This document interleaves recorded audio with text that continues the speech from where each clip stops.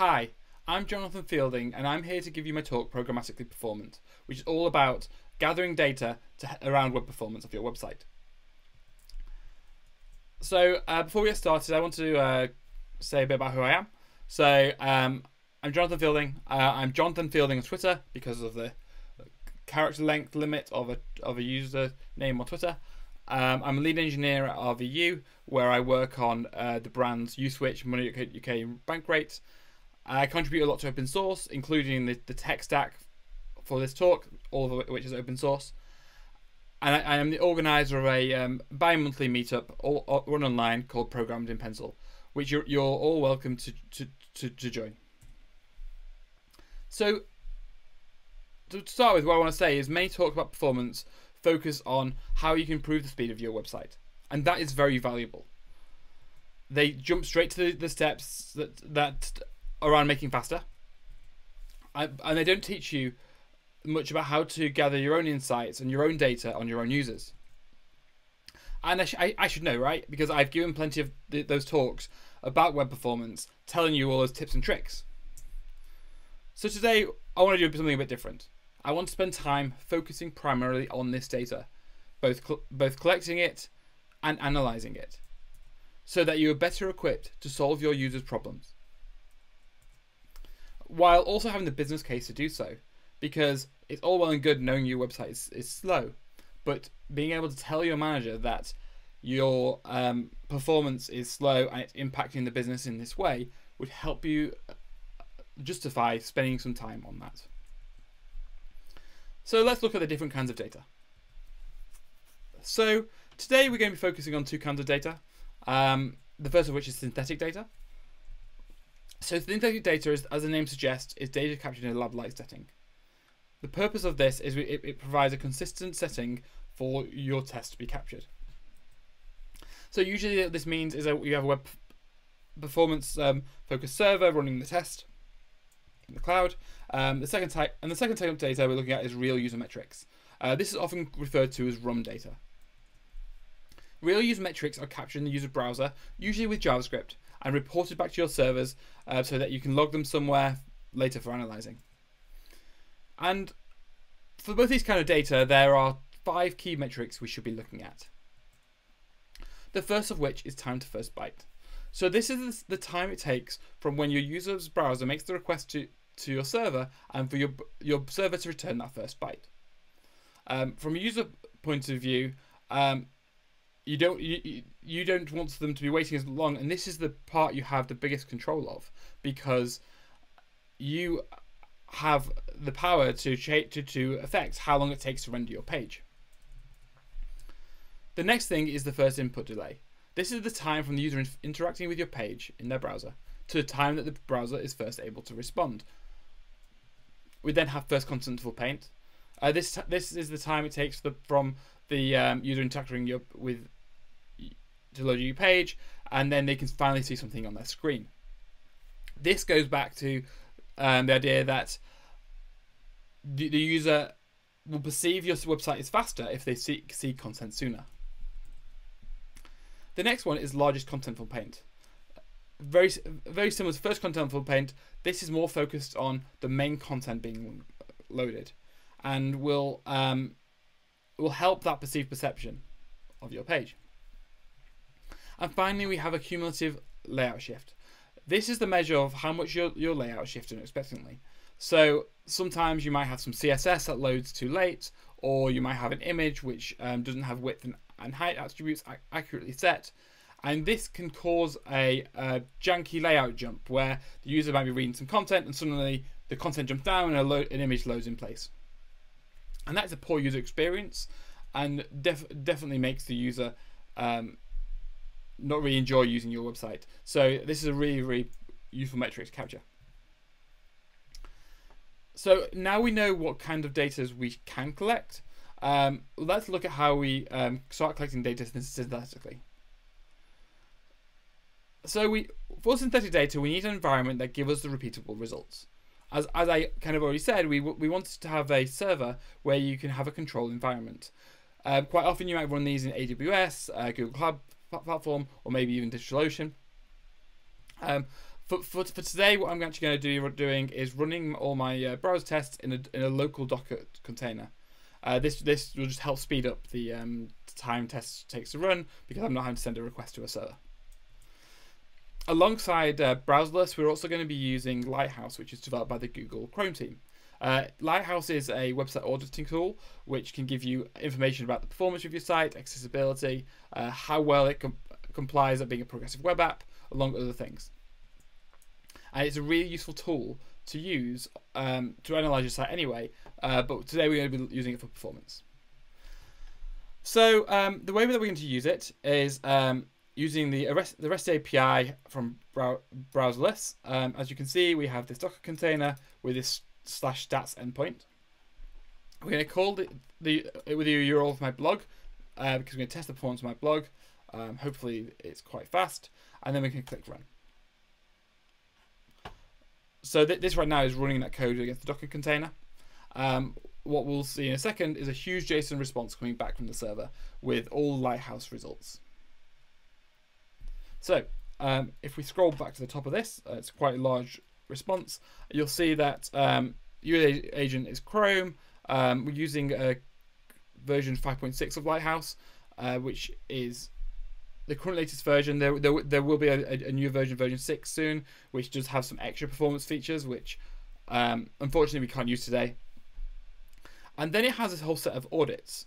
Everything from is on HTTPS, whether it redirects traffic to HTTPS, whether you use a service worker, etc. Today we're interested in things like the first contentful paint. We might also want to look at things like the first meaningful paint. And if we scroll down a bit, we can find the max potential first input delay. So like all the data we've already mentioned, we can find a lot of it in here. So having got our Lighthouse test results, we want to start pulling out those metrics, because we don't want to store all that data. We just want to store the metrics that we're interested in. So this is an updated version of the code, but this time we're literally just pulling out the data.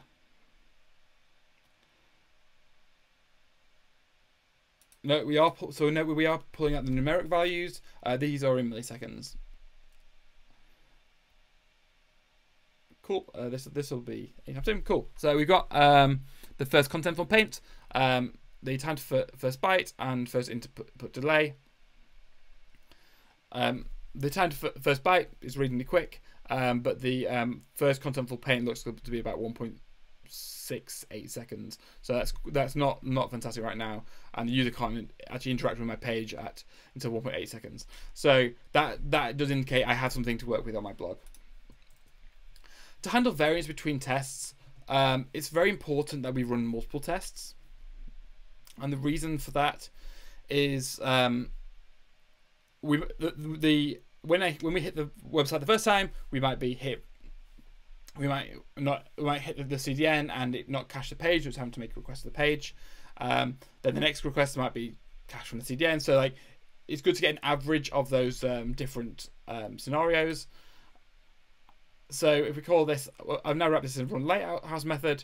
I've written a method here that what it does is it'll take all the Lighthouse results tests and a key. The key being maybe it's the first input delay or the first contentful paint key.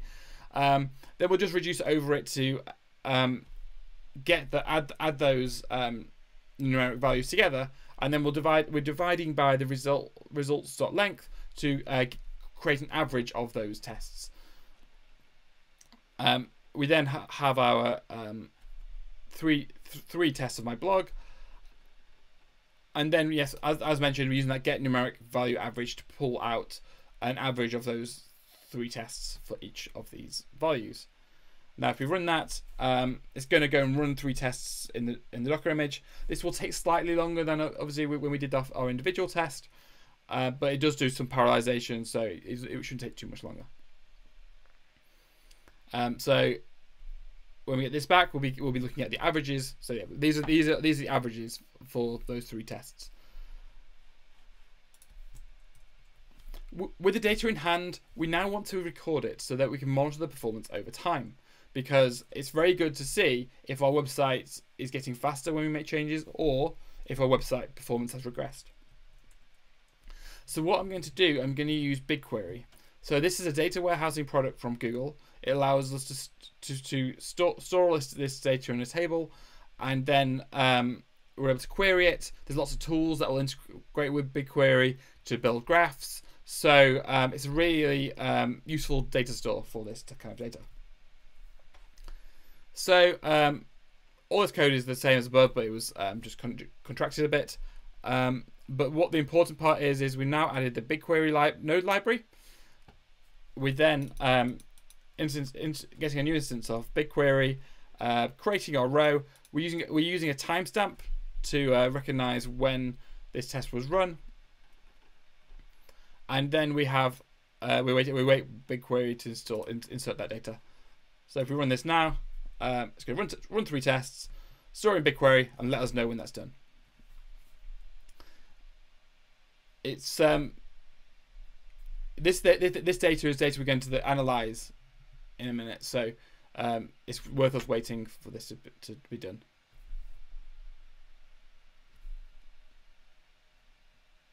Cool, that's done. So let's get on. Let's now look at analyzing that synthetic test data.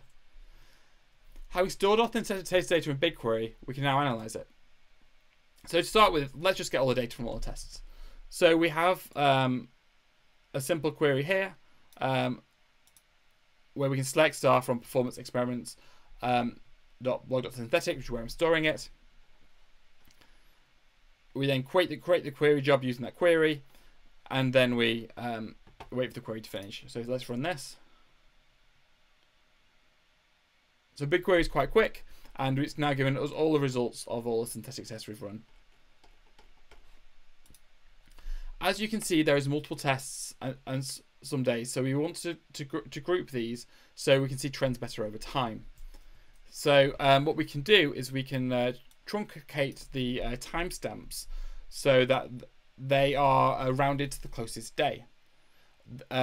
This means that when we group by date, we can actually start grouping by the same days. We then use the average function in BigQuery to pull out the averages for time to first byte, first content for paint, and first input delay. Then we can run the query as we did before. So now when we look at this data, what we're going to see is the time is rounded to the whole day, so it's at midnight, and it's one result per day. Having grouped the data, we will now be able to visualize the trends. So if we look here, at what I've done is I've imported a library called Irvi. Irvi is a node library for rendering graphs on the command line, and as we have a command line here, that's probably the perfect tool to use right now. The main thing is we have to parse the data to actually fit the format we want. So I'm going to take the date and truncate it to just being the day and the month. We're going to round the time to first byte. The reason for that is it won't display very well on the command line otherwise, and we're going to render using a star because we're all stars, right? Cool. So what we can see here is the data. I didn't actually add a sort to my query, which is why it's not in order. But what we can see is on the 15th of May, there was a spike in my time to first byte, and it could be that on that date I had some kind of back-end problem. Maybe I had a request going out to a third party that was delayed, and being able to see that on that graph, I can start to investigate to see if I have a reliance on a third party that could potentially affect the performance of my website. We can also generate these graphs for other metrics, so like first input delay, and then if we run that now, we can see the difference on dates. Notice that on the 15th we actually had a better first input delay, whereas on the 20th our first input delay was faster. So again, that might be telling us something happening on the 20th as well. So these visualizations allow us to understand the performance of our site day to day, and will allow us to see whether the changes we have made improve or negatively affect performance. So then that's really useful, right? So like if a change that you made has slowed down your website, you can revert it and try and make that change in a different way so it doesn't impact your users.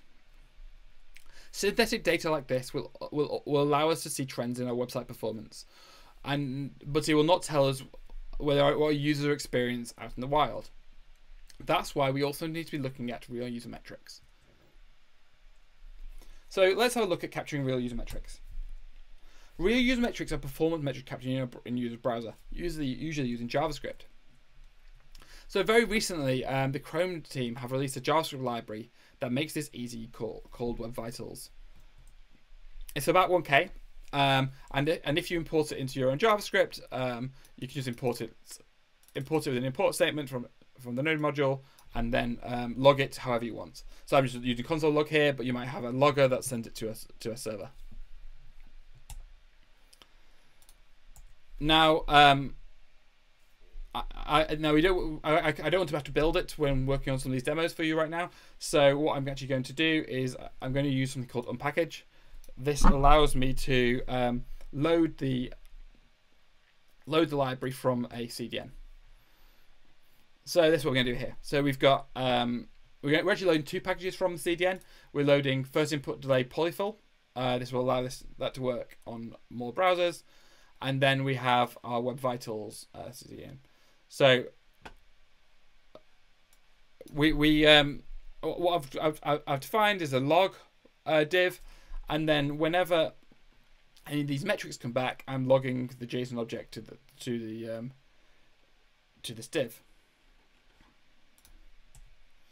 Once you've figured out what data to capture from your users, you need to store it somewhere, and that you can query that data and analyze it.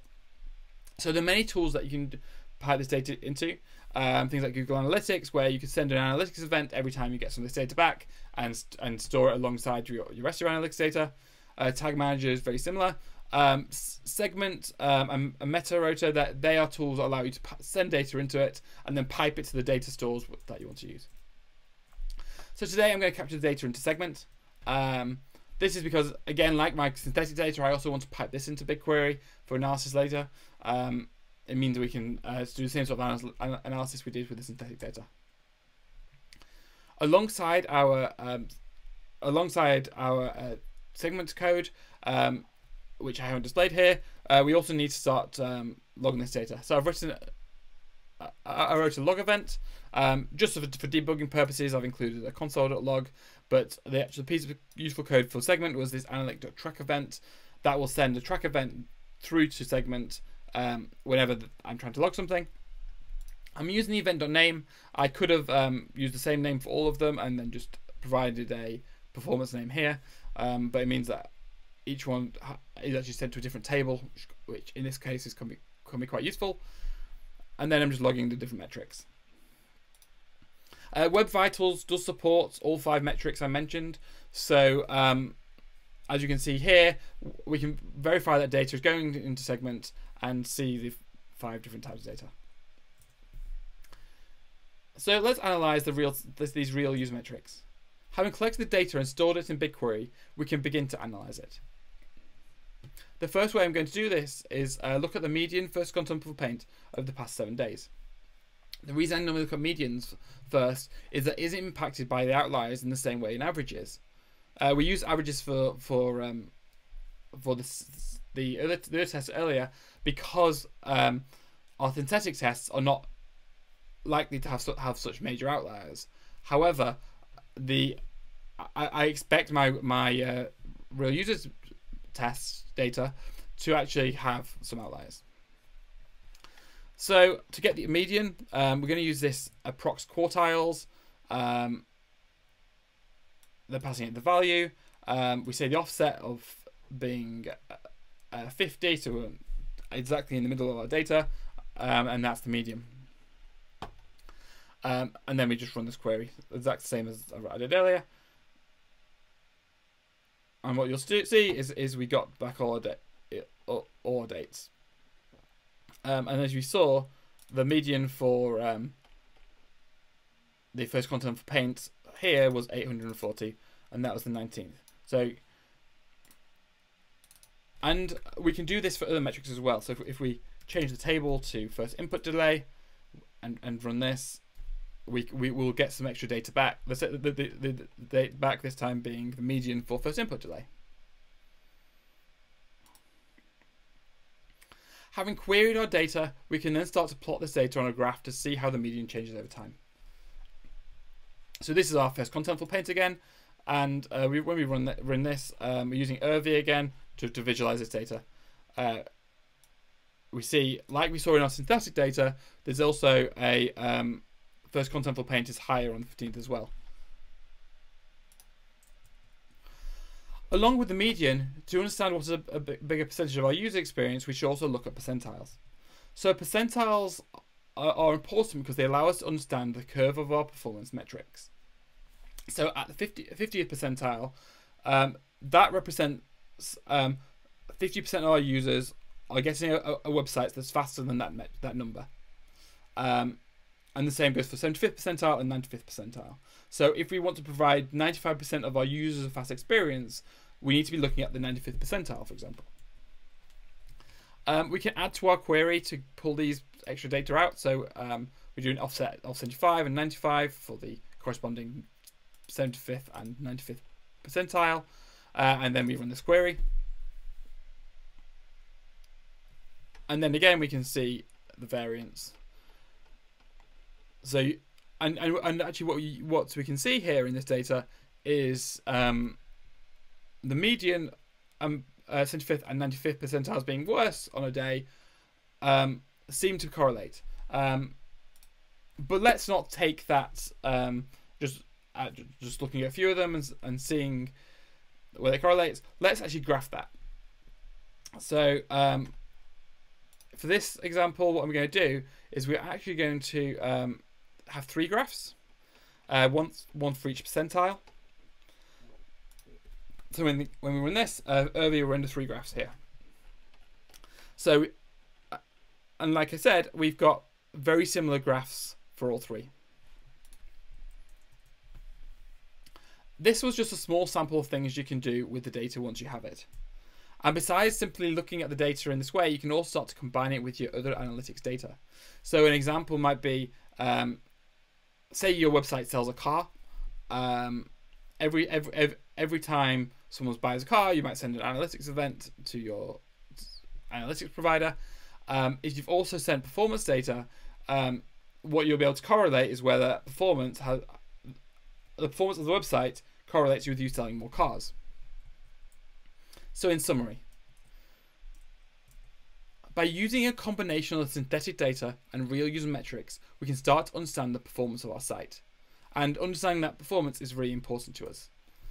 The synthetic data will help you keep track of any changes in performance by using a controlled environment. So if you make a change that makes your website faster, you can see it very clearly, and also the opposite.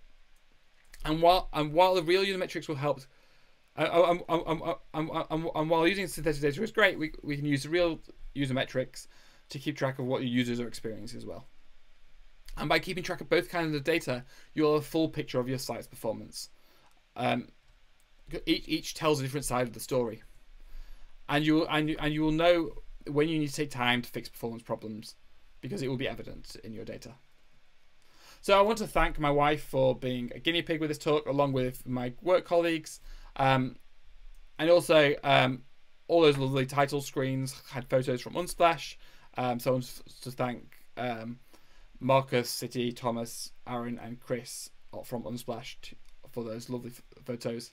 Thank you for listening to my talk today. RVU is hiring, so if you're looking for a new role in this difficult time, we are hiring at the moment for lead, senior, and software engineer levels. Thanks again, and have a nice day.